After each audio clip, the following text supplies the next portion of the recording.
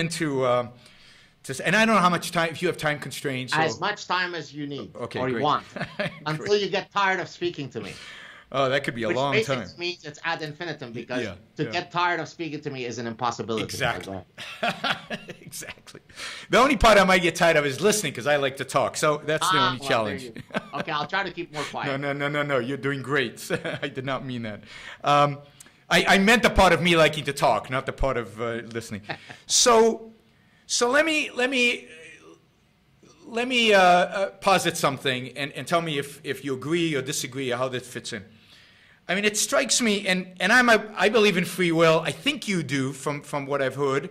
I know Sam doesn't, but I think you do. So my view is that that every one of us, there's a component, evolutionary component, there's a genetic component that has a say in who and what we are.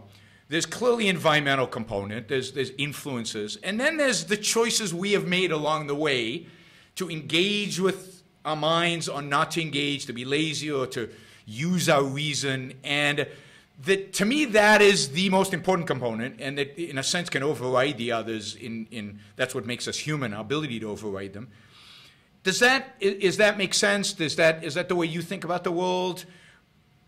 So let me take out the free will conversation from the discussion for a bit. So there are many points on which detractors of evolutionary psychology will like to focus on, each of which are perfectly incorrect. Some of them are scientifically based, but most of them are ideologically based. In other words, most of the people who hate something about evolutionary psychology, it's because it attacks their essential pet ideology of theirs. Sure. So if I am religious, I hate evolutionary psychology because where's God in your thing? If I'm a postmodernist, I hate evolutionary psychology because there are no human universals. If I'm a radical feminist, I hate evolutionary psychology because it's not true that there are evolved sex differences, and so on and so forth. Yep. Okay. So one of the things that people argue regarding evolutionary psychology is they say, oh, but it is a form of, well, it is not a form, it is the form of biological determinism. If you provide a biological, evolutionary, genetic explanation for a phenomenon, then this argues that we are a slave to simply execute that algorithm. And of course, that is profoundly idiotic, because for most things, not all, but for most things, as you correctly said, we are an interaction of our genes and our unique environments. Even genes themselves get turned on or off depending on environmental inputs.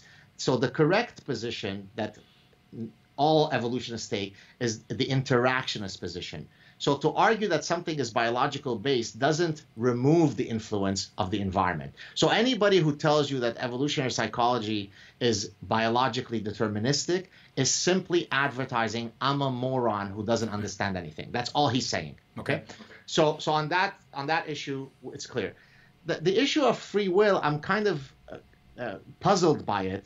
And I should mention, I haven't done enough reading on all of the different, schools of thoughts on free will. Sure. But if I were to summarize, given my very limited reading and exposure to sort of the free will debate, Sam Harris and Jerry Coyne, both of whom have been on my show and are good friends, sure, basically argue, look, we are nothing more than basic natural laws. And if you unfold all of the cascading, physical reactions that are all materialist, then we arrive at the point that we're at, and that's it. It could be nothing else. That seems profoundly unimpressive to me. Yep. Here's another one that they usually say. The brain will oftentimes there's a delay between when you recognize that you're going to do something and the neuronal signature. That, again, doesn't suggest that you don't have free will. No. It literally just means that there is a neuronal lag between you being aware of it and your brain actually manifesting that neuronal activation pattern. So to me, maybe because I'm not into all of this sort of mental masturbation, I see it as a profoundly useless debate. Because if free will is something that doesn't exist, then I'm really wasting my time trying to study psychology of decision making. Because what is, let's all go and have a beer, right?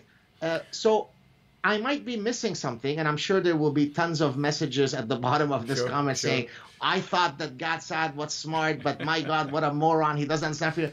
To me, Of course, we are bound by physical laws, but ultimately, when I'm trying to decide whether I'm going to marry person A or B or buy Coke or Pepsi, I don't understand where the free will conversation comes in. Maybe you can enlighten me. Well, I mean, it's an ancient conversation. It goes back to Greek philosophers, and it's being debated to no end. And I'm not a philosopher, so I'm not going to try to get that. But even with the neurological issue, right? So, what example do they use? Raising your hand, and I'm quite willing to accept that whether I raise my hand at any given point in time is determined by lots of other things that come beforehand.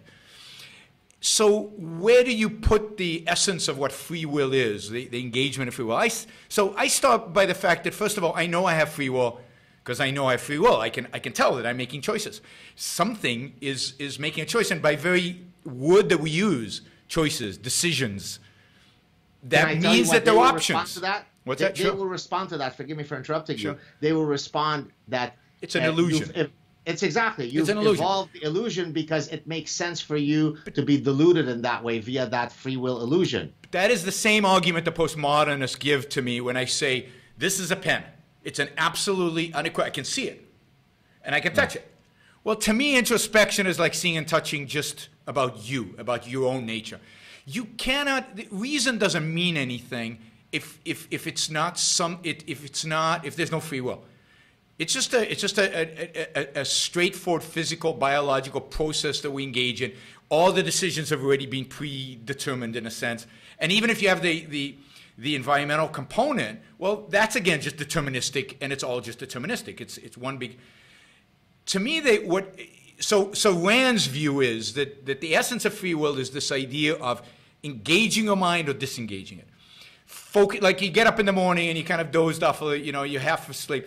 And you actually make an effort. Okay, I'm going to focus now. Or you sit down to write a paper, right? You sit down to write the research. And you say, okay, I'm really going to focus now. That focus is what is the essence of free will. In a sense, everything flows from that.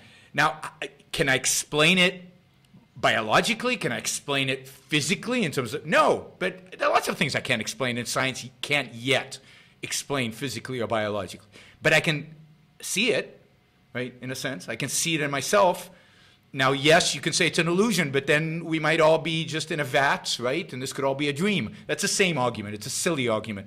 We have to rely on our senses. We have to rely on our own observations about the world.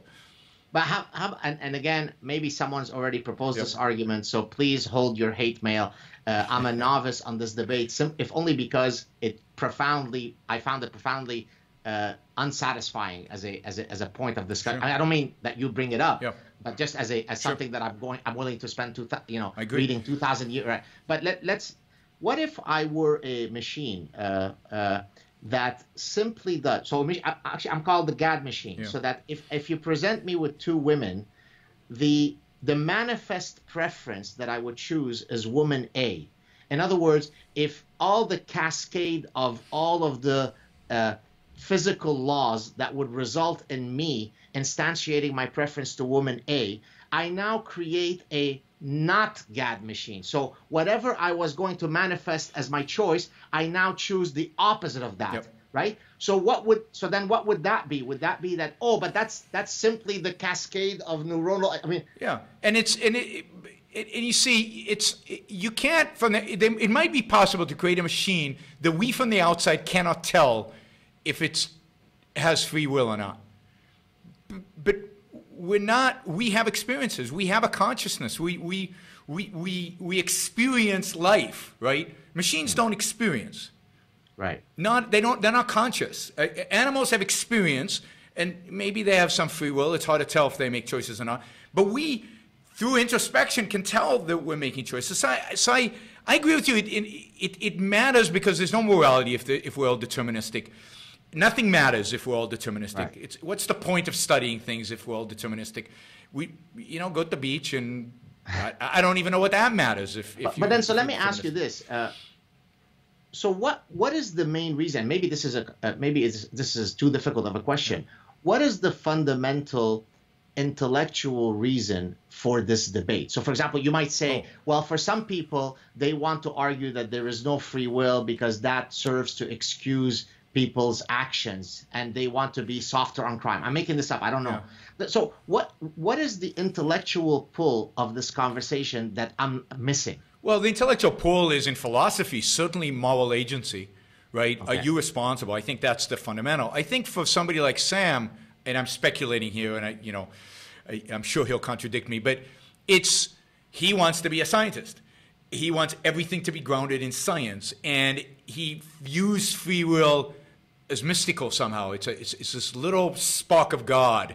And the truth is that in the past, most defenders of free will have defended it on mystical grounds.